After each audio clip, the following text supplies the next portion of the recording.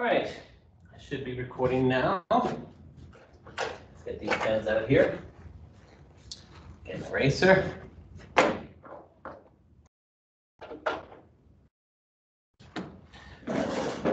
We are going to have a discussion about household chemicals.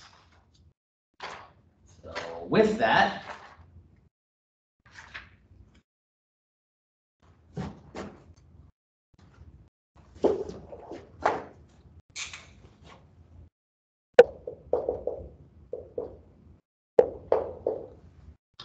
history of cleaning compounds.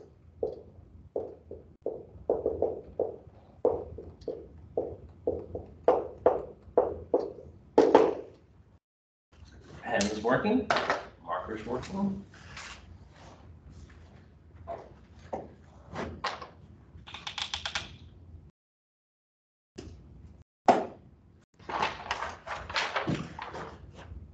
So your ancient Phoenicians and Babylonians, seafaring people, Babylon's more the Iraq area kind of thing, had soap.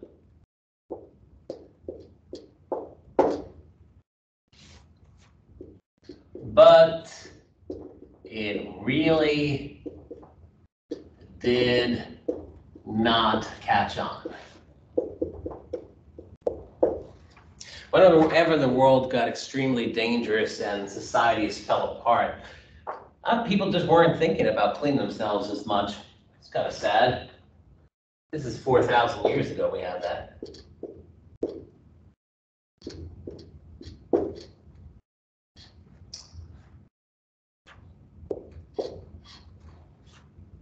Life expectancy dropped quite a bit. If you think about it, if you go a couple days without a shower, you start to get really itchy, etc. Your skin gets infections. There were no antibiotics. People died of some of the most obvious bacterial infections they could have had or gotten rid of with just more soap use. By Middle Ages,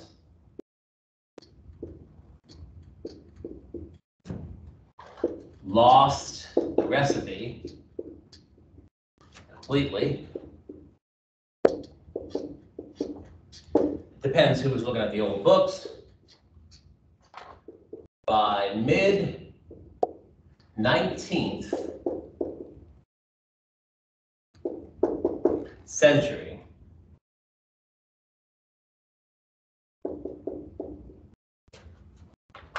finally,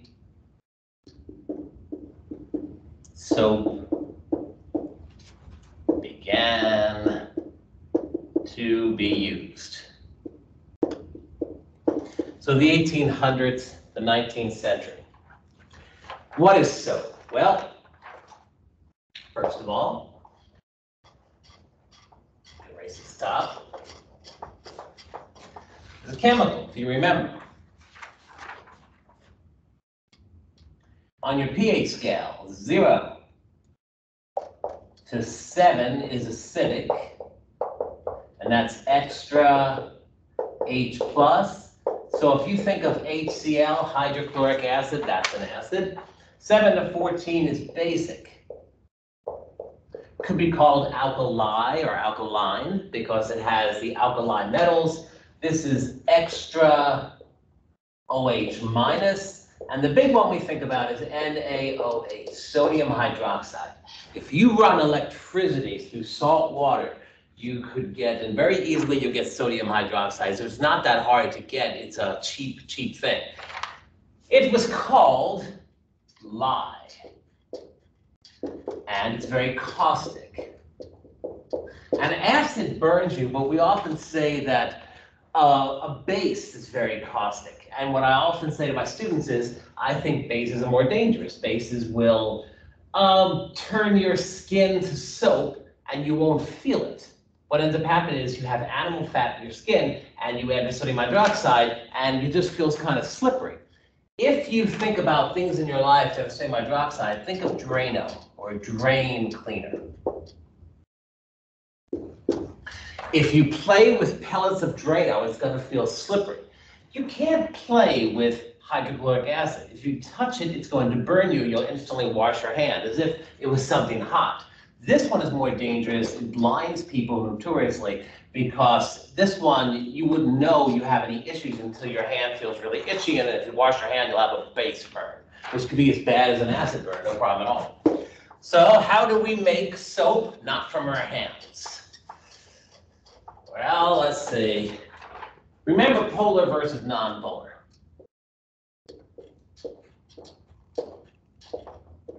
For you, polar is water-based or dissolves in water, aqueous, or mixes with water, and nonpolar are your oils. And oil and water don't mix, like your petroleum. But your animal fat is a lipid, and your animal fat definitely does not mix with petroleum. So, if you have this, I'm not going to draw it as correctly as I could. This long chain is a chain of carbons. This is an ester, and this is a triester. If you remember, this is your lipid triglyceride kind of thing. And I'm not drawing my carbons very well at all, but every time it goes up and down, there would be carbons. So this is not to talk about saturated versus unsaturated. When we did saturated, it was this particular chain of carbons. If there's a double bond, it was unsaturated. We talked about that for foods. This is just the animal fat. If you take plus NaOH, so if you take plus 3 NaOHs, that's a base, that's lye. So you have your animal fat and your lye. If you look at it, what you could end up doing is you could break this bond here and make this species CH2OH, CHOH, CH2OH, which is just glycerin or glycerol. But you would think of it like stopcock grease, glycerin kind of stuff like that, just for the word glycerol. But what happens to the rest? These chains break, so it breaks on this side, these chains break and you get 3 of these chains that come off. So for product, I'll have my product appear up here, you have 3 of these, O, Na plus, C double bond O chain. And there's the important species for today. We're going to talk about this. So, animal fat plus sodium hydroxide, grandma's lye soap, they would say, for the pilgrims who were, not pilgrims, but the people who were going west in covered wagons, could make their own soap. Lye was very caustic with the animal fat. The animal fat breaks up and gives you these 3 chains. Now I erase this, and I want to remind you of something.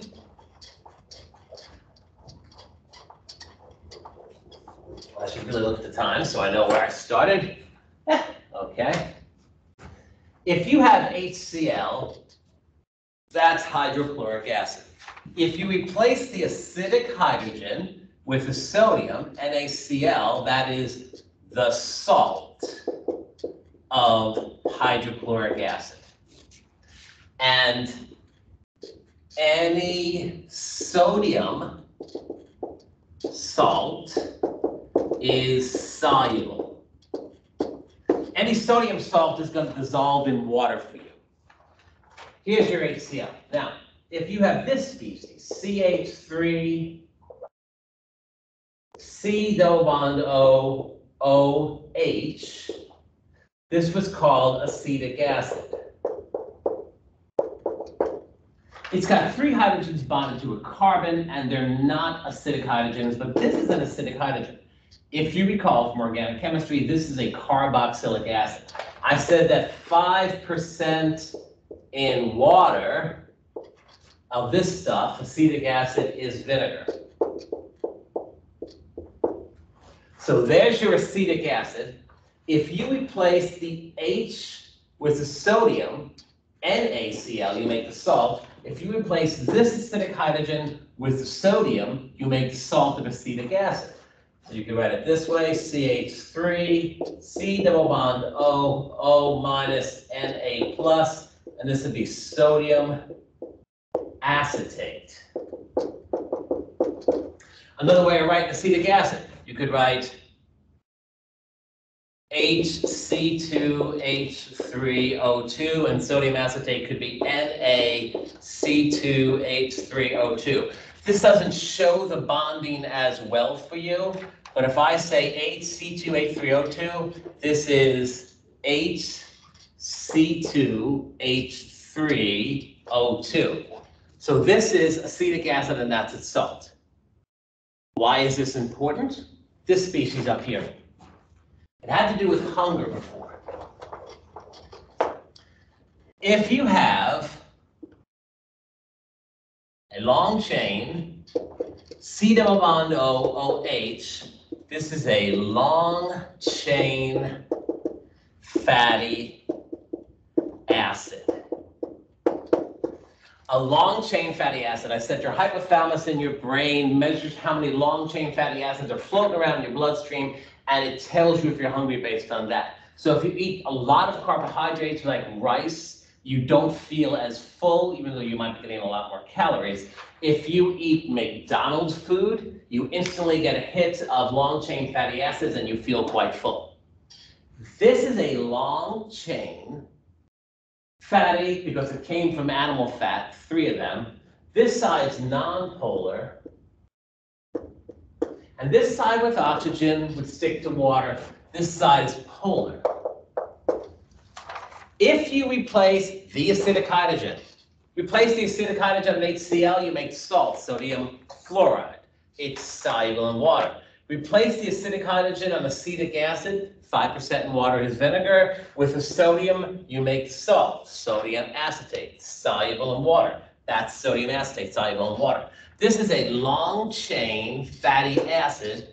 Replace this hydrogen with the sodium, Na+, and first of all, this species is soluble in water now. It's the salt of a long chain fatty acid. Why is that important? We're trying to talk about soap.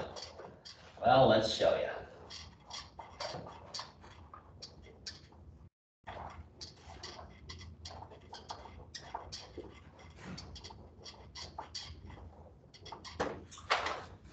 This species dissolves in water, which means the sodium comes off. So this is the salt of a long-chain fatty acid. When it dissolves in water, the sodium becomes a spectator, like NaCl dissolves to Na+, Cl-. This dissolves, and the sodium just becomes a spectator and flows anywhere. And now, this is a bridge molecule between polar and non-polar solutions or things. This molecule has a non-polar side that can stick to oil. This side sticks to water.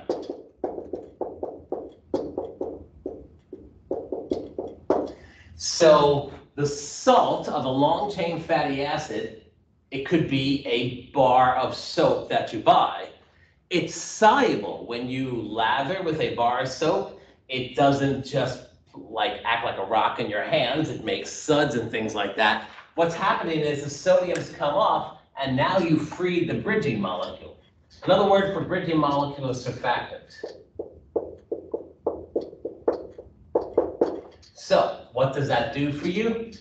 if you had some oil on your clothes, or oil on your face, and you poured water on it, like actual motor oil or something, you poured water on it, it's not going to do anything because oil and water don't mix.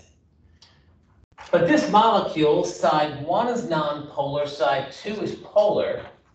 Oil is nonpolar. This side sticks to oil. And this side is now sticking to water. So when you couldn't get the oil off your hand before, if you add the soap, now the soap grabs the oil and the other side can now grab water, and you can surround each one of the oil particles in 3 dimensions and make the whole outside be polar. So if you did this, let's say this is my oil, and I'm not going to draw this well, but this would happen in all dimensions. C double bond O, O minus, C double bond O, O minus. I'll just do 3 of them. C double bond O, O minus. This is a 2-dimensional board. It's hard to draw things, but the non-polar side sticks to the oil. The polar side is stick to water, but it's 2-dimensional, but in the real world, it's 3-dimensional. You have one coming out from the board, one going behind the board. Probably takes like 15 of these molecules to surround it and make a sphere. And the whole 3D sphere, the whole outside of the sphere is soluble in water. So this is a traction I was trying to show. But water can now pull this. So one by one, the oil particles get surrounded by these soap particles if you have enough soap in there, and the whole thing can be pulled out. This whole sphere is called a micelle. So soap is a soluble salt of a long-chain fatty acid. It's a bridging molecule. One side sticks to oil, one side sticks to water. And to make a long story short, in 3 dimensions, it surrounds the oil, and the oil can be pulled out of your clothes. Now that's useful. I have to erase. I'm assuming you can stop if you need to write stuff down. This is a video. I continue. Now, let me tell you about another species.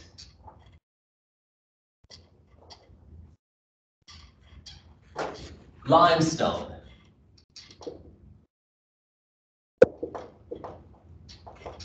Limestone is CaCO3. This CO3 looks like the end of a soap molecule with COO. This is not soluble in water. Limestone is a rock. It doesn't just dissolve with water. It dissolves with acid, and that's another story, because what happens is you have natural acid rain that comes from having carbon dioxide in the air, and then you have acid rain from pollution, which is an environmental torrent. But, so you'll see that a limestone statue, a marble statue, is the same kind of molecule. Chalk is the same molecule. Well, it all dissolves slowly over time and looks all pitted from the acid of the rain. But in the real world, right now, limestone is pretty much a rock and won't dissolve. If this is a -2 and that's a +2, if you put a sodium in front, Na2CO3, this would dissolve in water.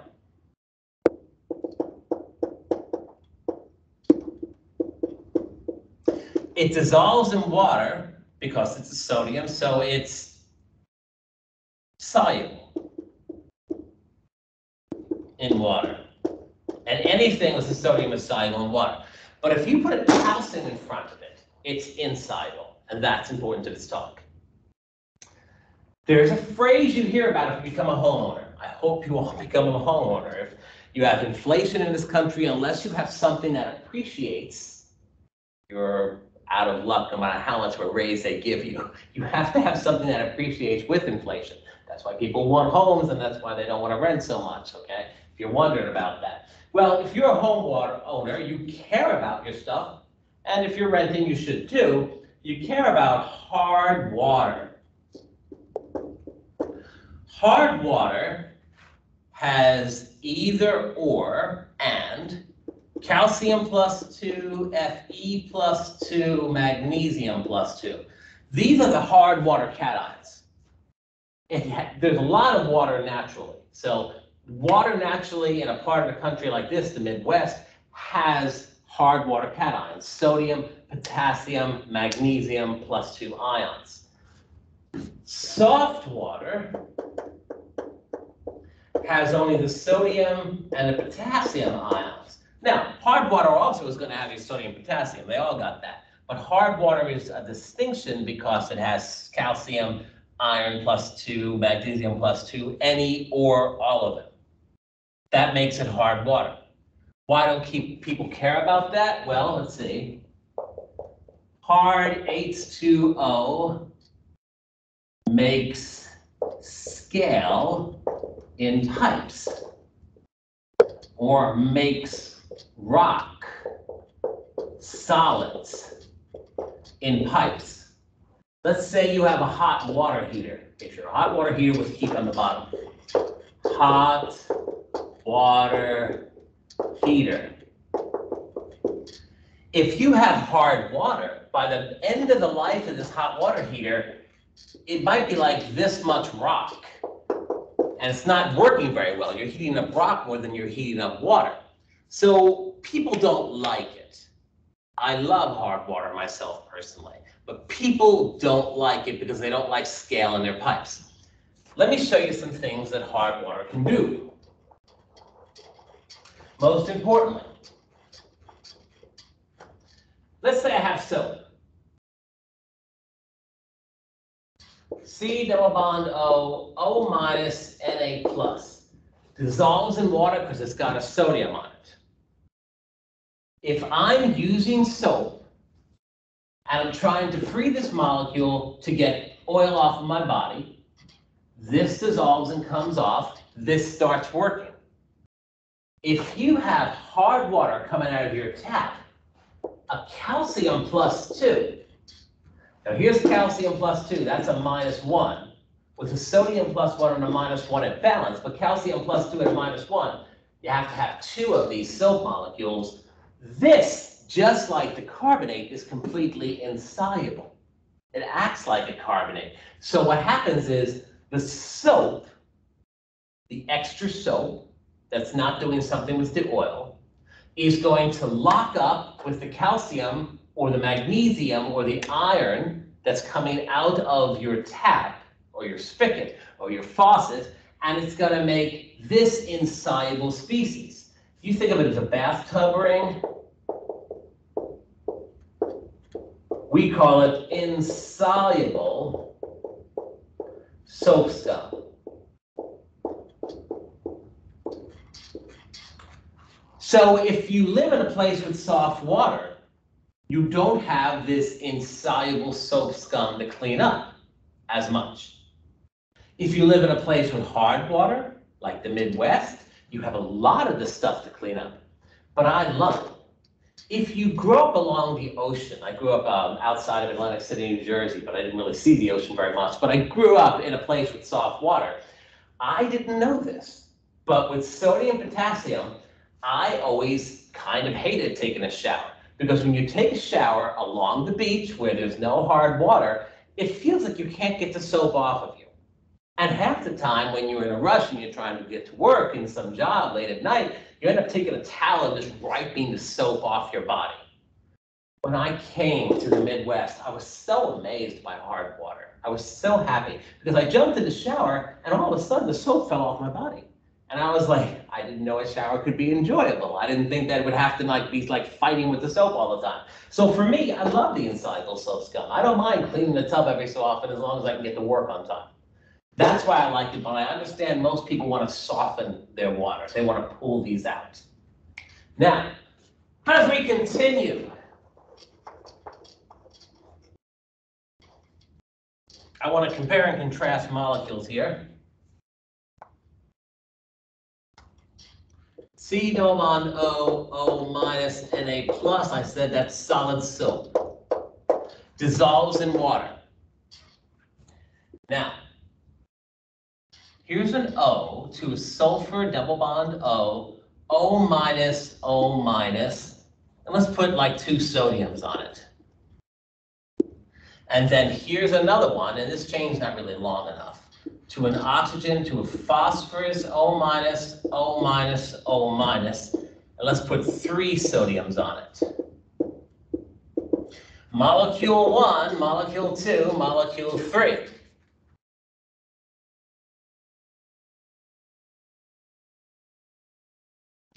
Molecule 1 is a soap. When the sodium comes off, this is a surfactant with a nonpolar and a polar side. It can stick to oil and be pulled out with water. Molecule 2 looks a lot like molecule 1, except for it's got sulfur and more oxygens. It still has a nonpolar side that will stick to oil. If you take the 2 sodiums off, this side sticks to water. So this acts like a soap. But if a calcium plus 2 comes along here, this becomes insoluble soap scum. A magnesium or an iron does the same thing. If a calcium plus 2 comes along, this is no longer good for cleaning, but it's still going to dissolve in water. It's going to float around in water soluble. This guy, this doesn't balance, but if a calcium plus 2 comes along, there'd have to be 2 of those and 3 of those. But this guy, he will lock up with the calcium and he won't work good as a surfactant. He won't work good as a surfactant. He falls to the bottom of the tub. He won't work good as a surfactant anymore, but he stays soluble and washes down a drain. He won't work good as a surfactant anymore because he's locked up with a hard water cation, but he definitely will not make something insoluble and will float down a drain. These 2 here are detergents. Like you have regular soap in the bathroom that you use in the tub, and it makes insoluble soap scum. You wouldn't want in your laundry to have something that's needed for cleaning make rock in the bottom. You wouldn't want to have bathtub rings in your laundry, like your cylinder, whatever you want to call it, your basin in there. It's some sort of a word, the thing that spins and the agitators in there. Anyway, but you wouldn't want to have insoluble soap scum build up in there, so you use detergent for that. It still is less useful if it gets locked up with a hard water cation, but at least it doesn't make something insoluble. So you have phosphate-based detergents and sulfate-based detergents. And then soap is going to be a carbon-based species. Now,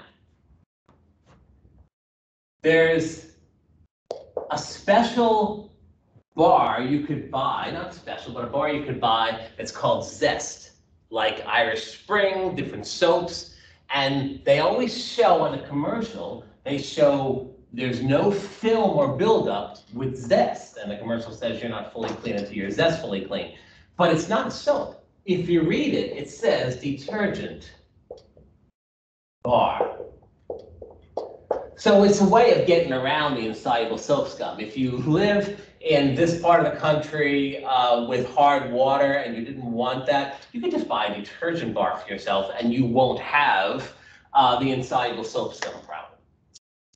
Okay, so detergents. First of all, plants need 3 elements: nitrogen, phosphorus, and potassium. Those are the macronutrients they really need. If you buy a bag of fertilizer, it's going to be like 5, 10, 5, 6, 10, 4. It's a percent of nitrogen, phosphorus, and potassium. It might be like K2O, but it still has something to do with potassium. If you give too much of this to the environment, you will fertilize something you don't want to fertilize. So phosphate detergents are mostly phased out in favor of sulfate detergents. That's not something that plants care about. This is a wildly good fertilizer for the plant. Now, how does that help you or hurt you? Well, let's say you had a lake, like a lake on a horse farm, and let's say you had a lot of phosphate detergent that was going into the water. That fertilizes the plant species, and you get an algae bloom that uses up oxygen, dissolved oxygen in the water, etc. Fish die, which is a bad thing. You have this big green slime on top of the entire lake because the algae is really blooming. The fish die, bacteria eat dead material, which is great, but make a smell, a really bad smell. So if you go to like a farm where there's a lake, that's a really small lake, and it's completely green on top, and you reached in there and it smelled horrible, that means that the fertilizer from the farm is over-fertilized it, and you get lake death. And you worry about lake death. It's called eutrophication of a lake. E-U-T-R-I. Oof. Well, it's called eutrophication of a lake, but I'm not going to try to spell it. Lake death. So that's why we love detergents, because we don't want insoluble soap scum, but we mostly will have a sulfate detergent as opposed to a phosphate detergent. Let's talk about detergent use. What's this? Hard water, cations, still lock up detergents. If you have a detergent with an O to an S double bond O minus, O minus, you want this to stick to oil and this to stick to water and to take the oil out of your clothes. If you have a calcium, iron, or magnesium, calcium +2, this is going to render it inactive. So this binds, but does not fall out of solution. Once again, if you have a soap, it binds and it makes insoluble soap scum. If you have a detergent, it binds, but that's not cleaning your clothes, it just locks it up. So how do we make our detergents work better in the presence of hard water? I'll explain that to you.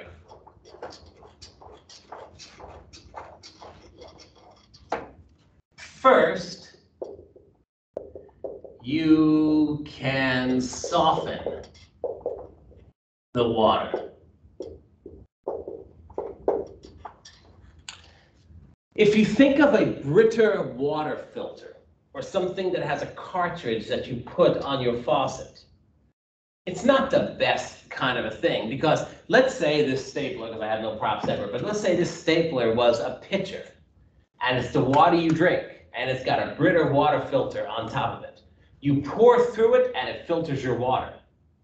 But if you have it on your faucet, the cartridge can only last so long. So you can soften your water with a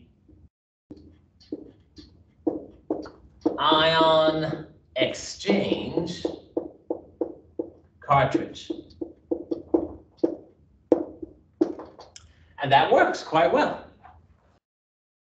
Coming out, let's say you have Ca+2. This has some Na pluses. As the Ca+2 goes in, it gets bound to its Ca+2, and what drops out of the Na+. And Na+ and K+ are the soft water. So this would soften your water, but the cartridge won't last very long if you put it in line. So that's why people just put it on their little pitchers. Now, there's other things in the cartridge.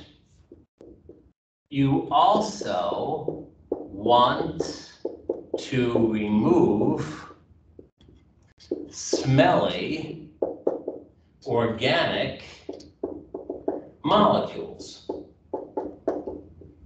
Has nothing to do with hard water, but it's the part you really don't like. It's the smell. These you use charcoal. So you'll see the cartridge might have like a black outside to it. That's the part you like the most because it's removing the smell and the water tastes better, I would think.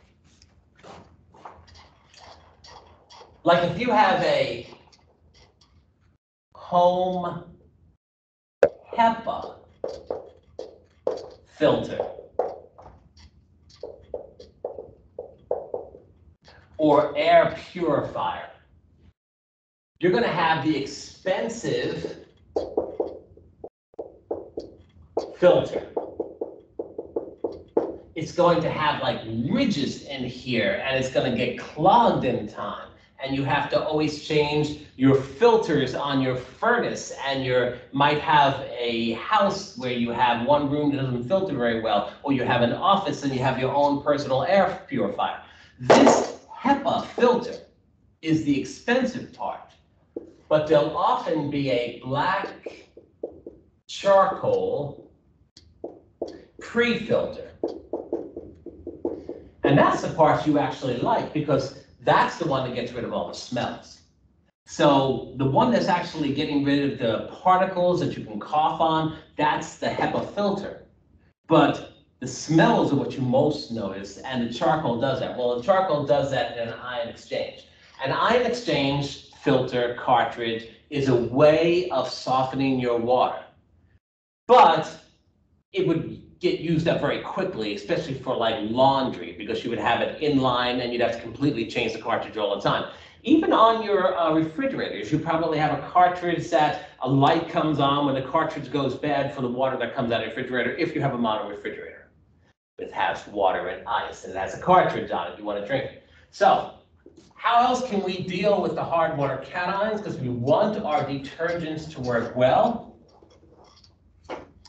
They add builders to detergents. And it might be this thing they call TSP. It's Na3PO4. If you name this for me, it's sodium phosphate. You don't use a tri or a di with a metal, but they called it trisodium phosphate. Sorry about that. But you add this to the laundry detergent, and this will lock up the phosphates. Will lock up the calcium, Ca3PO42. And if the calcium is locked up, it can't affect the detergent. So the detergent has the TSP blocking for it, and it's just fine to pick up your laundry oils and get rid of them for you. Whew. See where I'm at now. Goodness. All right. Lots of stuff here. I want to continue on the soap theme. Maybe I'll use a different pen. I'm not taking a break yet.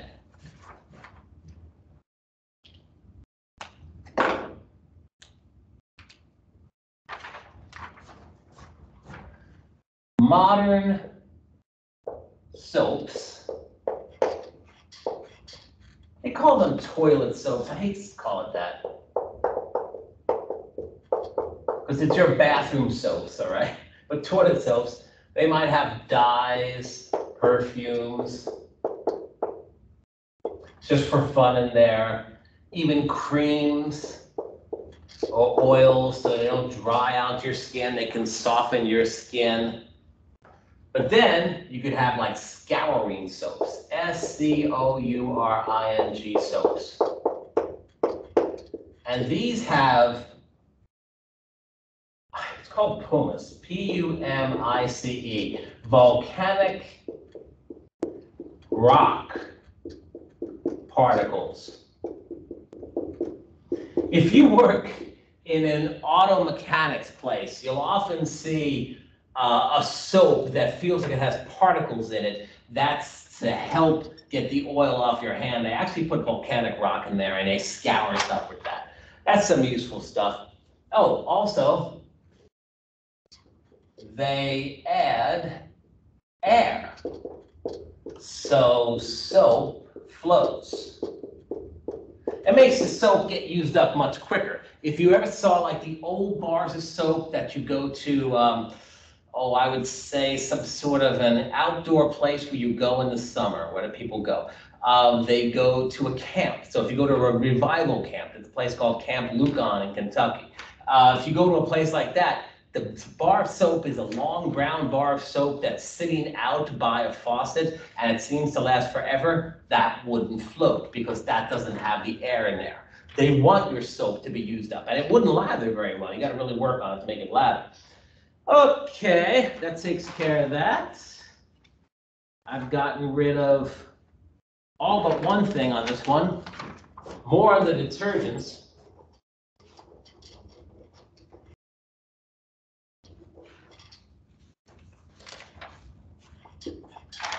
You have a wastewater treatment facility. All of Louisville, using toilets, using water, are constantly pumping out very fast water that needs to go back to the Ohio River. Everyone in Pittsburgh is drinking from the river. They don't do that much to it to clean it up, and then they pump it back into the river. So whatever Pittsburgh spits out, whatever the cities in front of you spit out, you get to drink. If it's cleaned up a little bit for you, then you got to put it back in the river. So let's talk about wastewater. Let's say this is wastewater coming in.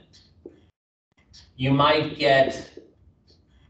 take out some chlorine because you're trying to go to the river and not kill everything. Then you collect solids, whatever the solids are from sewage, and they can, I would say they could sterilize it and make it into fertilizer. They do that, right? So then the water continues, and then you have like a rock gravel filter, just to take any big particles out. And then finally you add, believe it or not, some more chlorine, but just a known amount that won't kill the fish, because you want to get rid of any bacteria, and you go back to river. What I'm trying to point out is wastewater treatment has to be done really, really fast. It's not like you could slow down this process. So if you have this really fast treatment, you really can't clean the water very well. There's all these stories that are true where you have amphibians like frogs that are affected by sex hormones because people's birth control. There's no way that's going to stop drugs coming out of people. Like I've had students who tested the soil along the Ohio River to see what chemicals might be in it. The #1 chemical in the soil along the Ohio River that I found, it kept coming up on all my instruments, was cooking oil. So everything that can go out goes out. Okay, everything that people excrete, everything that anyone excretes, poisons, all kinds of stuff, you're not going to catch very much, which is depressing. But back to my detergent talk, which is why I brought that up. We had great ABS detergent. And I say great because, like, when I talked about plastic bags that were non-biodegradable, they don't just break when you put stuff in them, but they don't degrade in the environment. We talked about how landfills make it indifferent one way or the other. But ABS detergents, what we were using was an amazing detergent, but we couldn't stop the detergent after it got here into the rivers. So you had major foam in streams. And at that point, they realized, maybe we shouldn't make the world's best detergent. Maybe we'll make one that breaks down when it gets to the stream. So now they use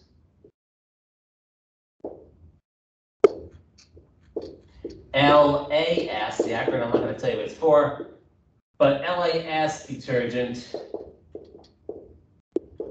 which is biodegradable.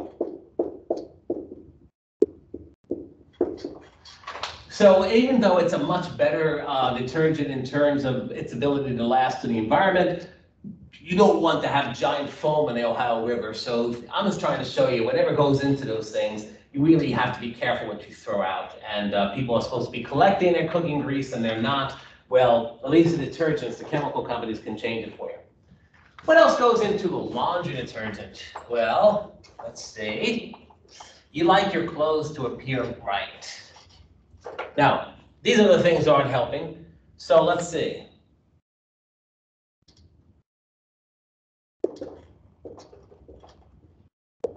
I say detergent because it has other things in it. So of course it's detergent. Hopefully a sulfate-based one. But it could be phosphate. Then it would have builders to lock up hard water cations.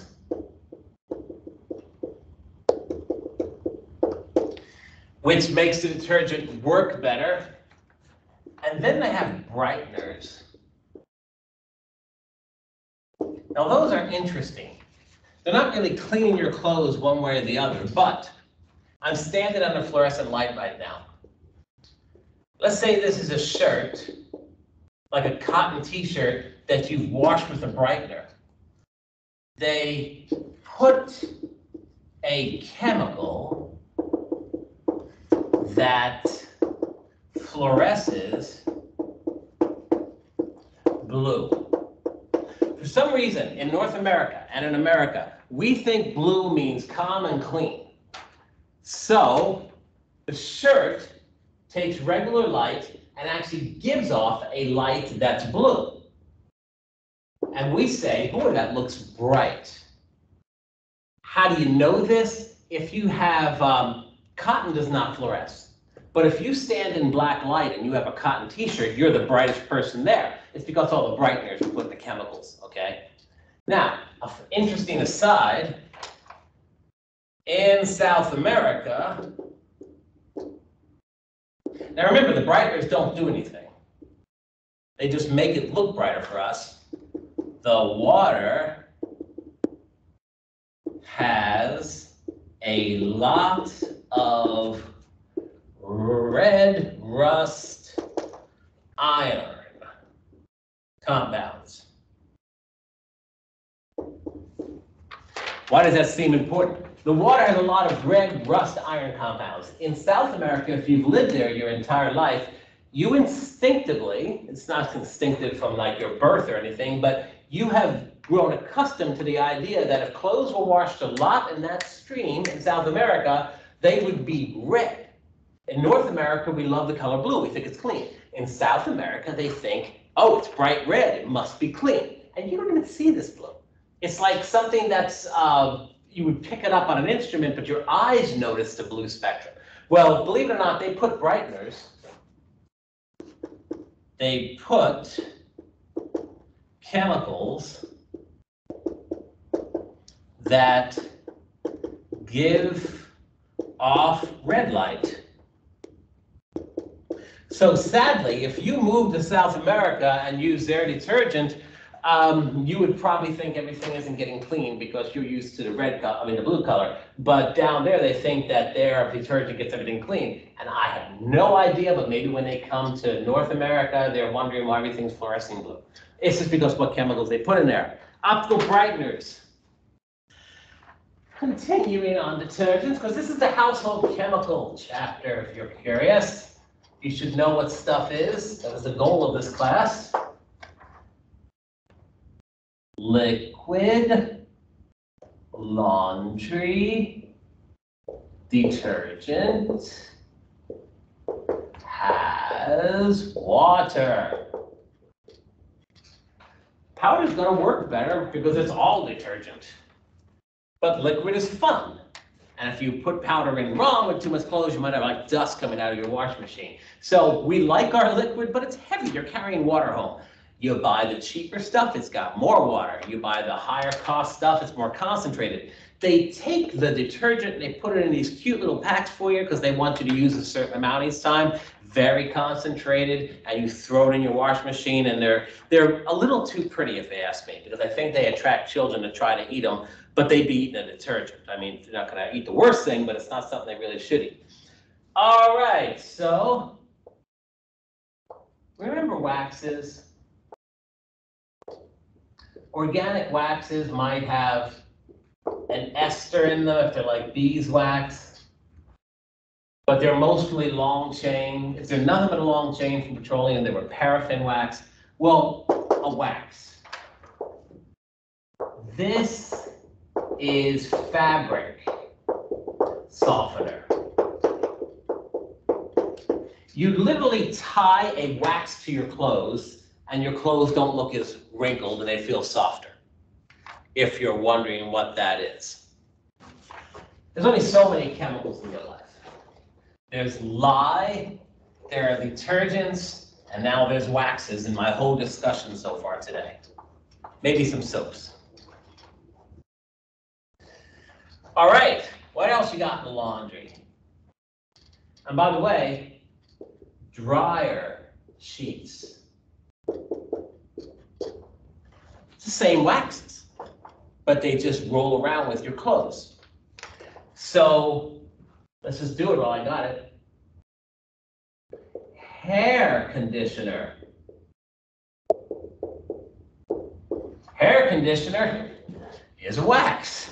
So to make a long story short, now you're tying a wax to the hair on your head if you need it, and it's going to calm your hair down a little bit. If you have long, frizzy hair, and my sister with long blonde hair, she would take dryer sheets and rub it over her hair because she's actually rubbing fabric softener directly into her hair. She's rubbing a conditioner into her hair. So let's talk about shampoos.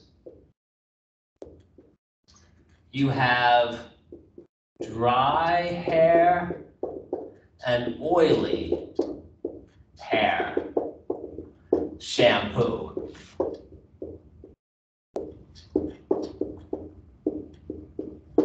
This one has more water. It's all the same stuff, just a little bit more water, a little more concentrated if your hair is oily. But half the time we use way more than the recommended amount anyway. So, hair conditioners are waxes, shampoos are detergents. You could wash your hair with all kinds of stuff. Then there's bleaches. Now, you have the chlorine-based,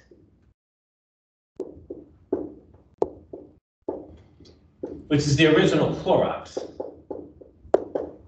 That stuff kills viruses so well, it's absolutely ridiculous how well chlorine, like if you have some of the modern disinfectants, they say spray on the table. Like if I had a table right here and it had HIV, it's not going to live. But if it had that's from AIDS, that it creates this syndrome that causes AIDS. But if you have hepatitis, it'll live on the table for a week. It doesn't really live, the virus, we talked about that. But if you put some of the modern disinfectants on there, it says leave it on there for like 30, 40 seconds. The second you spray Clorox, a 4% solution of Clorox on anything, everything dies. Okay, so the original bleach is too strong and clothes turned yellow. So you kind of have to know what you're doing with bleaches. Then there is the oxy bleach. And this was a godsend, you know, like OxyClean. When those things came out, we used to have to clean our rugs after we left so we could get our security deposit back. Everybody would paint their apartment and clean their rug so you get your security deposit back. That was the 1980s, 1970s too. But if you were to pour bleach on a rug, you're going to make a white spot. But these oxy bleaches, oh my God, they work so well. It really saved us a bunch of time. So it has been very good for cleaning things, the oxy ones. All right, let's see. I think I'll take a break at this moment and then continue with this chapter. Whew.